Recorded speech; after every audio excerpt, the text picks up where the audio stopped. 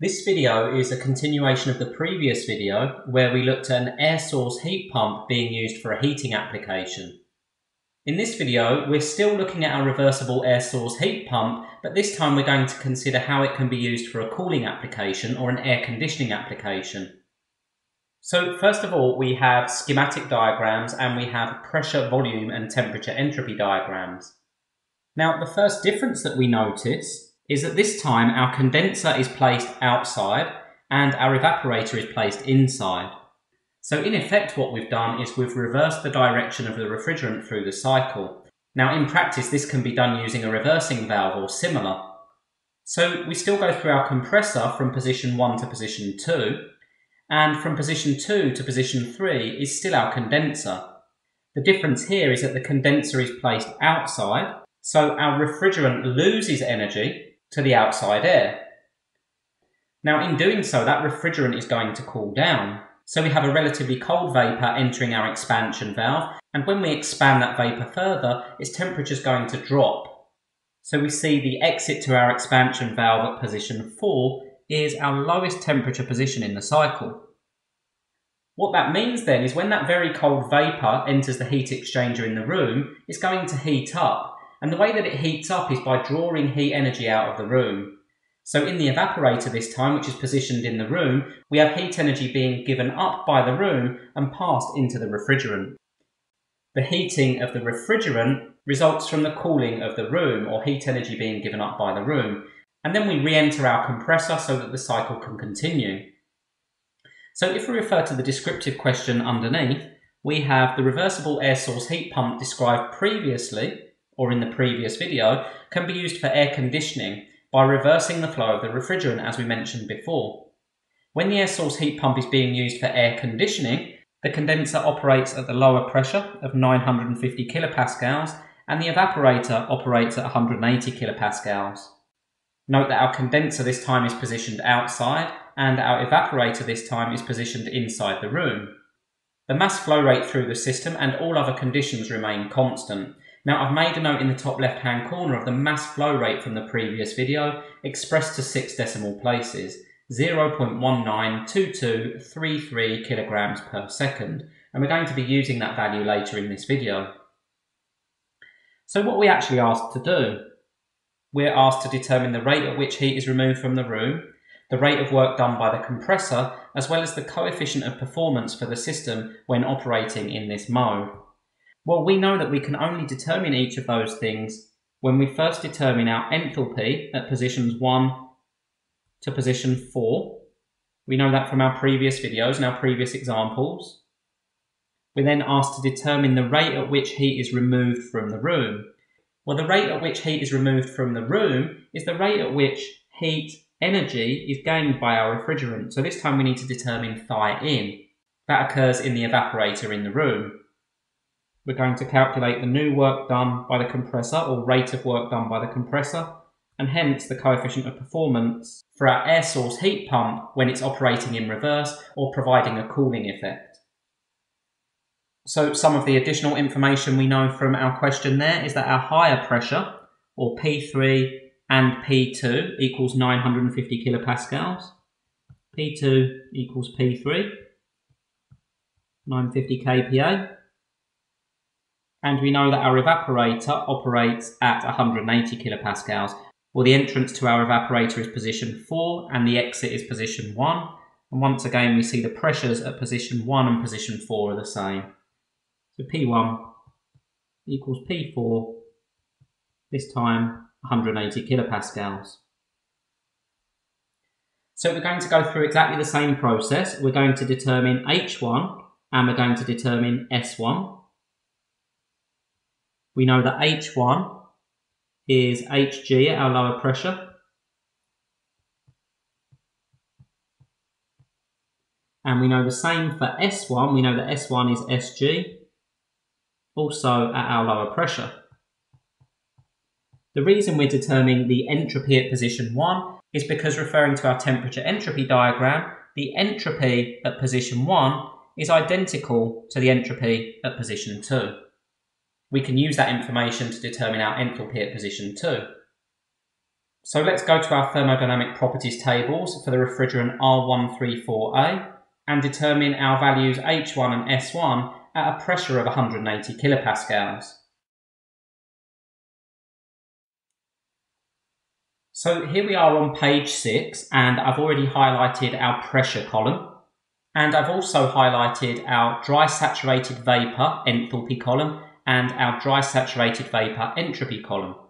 Now we know that we have a pressure of 180 kilopascals, so as we go down that column, we have a pressure of 177.89, which corresponds with a temperature of minus 13 degrees C. And here we have a pressure of 185.22 corresponding with minus 12 degrees C. So our pressure of 180 sits somewhere in between those two values. We're also going to highlight our enthalpy values, and we're also going to highlight our entropy values. Now I'm going to transfer all of those values back across to our workspace so that we can determine our enthalpy and our entropy at a pressure of 180 kilopascals.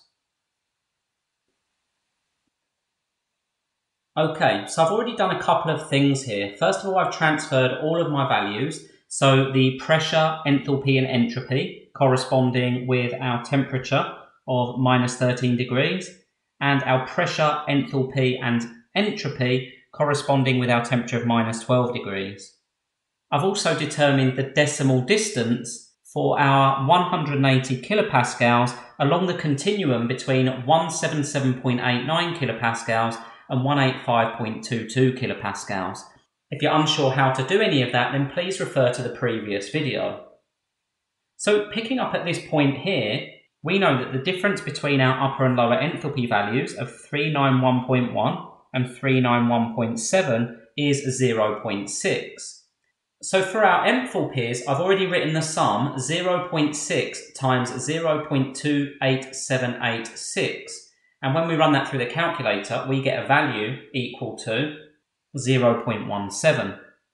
So the distance here represents an enthalpy of 0.17, but we need to add that to our lower enthalpy values to find the enthalpy corresponding with 180 kilopascals.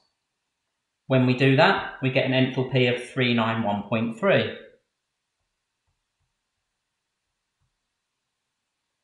I've already determined the entropy value corresponding with the shorter line there. And once again, if you're unsure where that value's come from, then please refer to the previous video. Now, the difference here, and the point I wish to know, is that 1.7363 is the larger of these two entropy values. So in order to ensure that our entropy value is between 1.7363 and 1.7356, we actually need to subtract the 0.00020. Now that's going to give us an entropy of 1.7361. So on our left-hand side now, we know that H1 equals 391.3 kilojoules per kilogram. And we know that S1 and S2, so S1 equals S2 equals 1.7361 kilojoules per kilogram Kelvin. So for position 2, we know that we have superheated vapour by referring to our TS and PV diagrams. We know that we have a pressure of 950 kilopascals, and we know that we have an entropy of 1.7361. So therefore we can use our superheated tables at 950 kilopascals in order to determine H2. Okay, so here we are on page 38 of our thermodynamic properties tables. We have a pressure of 950 kilopascals, and we're looking for an entropy value of 1.7361. Well, we can see that 1.7361 sits between 1.7220, which corresponds with a temperature of 40 degrees, and 1.7391, which corresponds with a temperature of 45 degrees. Therefore, we know our enthalpy sits somewhere between 421.4 and 426.8. Now, as normal, we're going to transfer those values over, and we're going to use linear interpolation to find the corresponding enthalpy value, which correlates with an entropy value of 1.7361. Okay, so as previously, I've transferred all of the information across for my temperature of 40 degrees and the corresponding entropy and enthalpy values, and the temperature of 45 degrees and the corresponding entropy and enthalpy values. I've also found the corresponding decimal, which locates our entropy of 1.7361 between our lower entropy value of 1.7220 and our upper entropy value of 1.7391. So we're 0.82456 along that continuum.